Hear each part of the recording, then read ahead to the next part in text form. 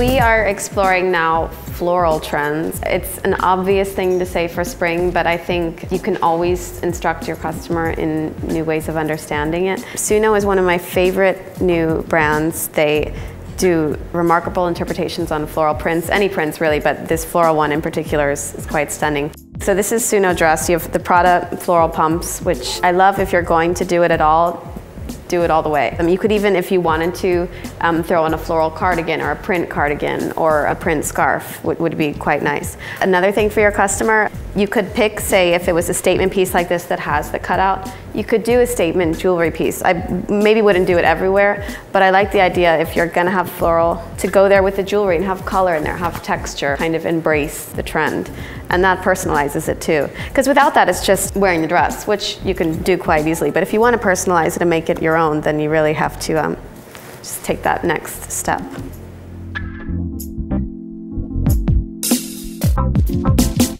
Ashley here is continuing our floral trend. She's wearing a Parker floral tank top, Ostwald Helgason silk shorts, and 10 Crosby Dark Lamb sandals, which have this really cool bit of leopard on the side, along with this nice gold buckle. A couple things about this look. One, I think it's very beach chic. I think this kind of look would translate very well for, say, music festival, concert oriented. I think any summer beach party, this is a great party outfit because you're not, standing in heels for hours. You could wear it till deep into the night. I do think what's cool about this is it kind of has a boho beach vibe though, which is why we stacked on lots of jewelry. And again, like for your customer, I think it's important to know that here we did lots of plays on texture. Like, so you have more of a cage necklace with the pendant on top. I think to really toughen this up and personalize it, stack on as much as you can, mix around the textures, because you're doing that anyways with the floral, so the jewelry should mimic it. It makes it interesting. Same with the shoes. The shoes have more mix of the pattern, more mix of the jewelry with the buckle. I think it makes it more fun and it kind of edges up the floral idea, whereas with the Suno it was more ladylike, refined. I think this is a young, very boho chic take on the florals trend.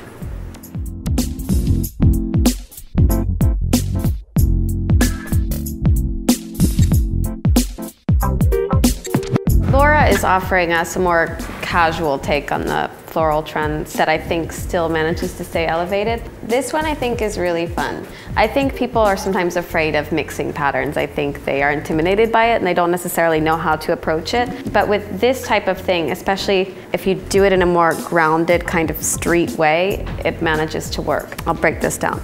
The jacket is Ostwald Helgason, one of my favorite brands. It's a dress underneath, which is Clover Canyon. I layered that with rag and bone sweater to kind of make it feel easier, because sometimes if you just put a jacket, especially if it's silk, it might read too fussy for a customer, especially with a fitted dress. It reads not as cool. But I think when you start layering patterns, it gives off a bit more of a street vibe, which makes it more accessible. I also wanted to bring in the ash pattern shoes because I thought it could be nice, especially for this look, easy to wear for a casual day of work, but you could also do all of your running around in it, hit up a few museums, go to a gallery, meet some friends, and not have to worry about your feet hurting you, and when it gets chilly later, you can put on your jacket.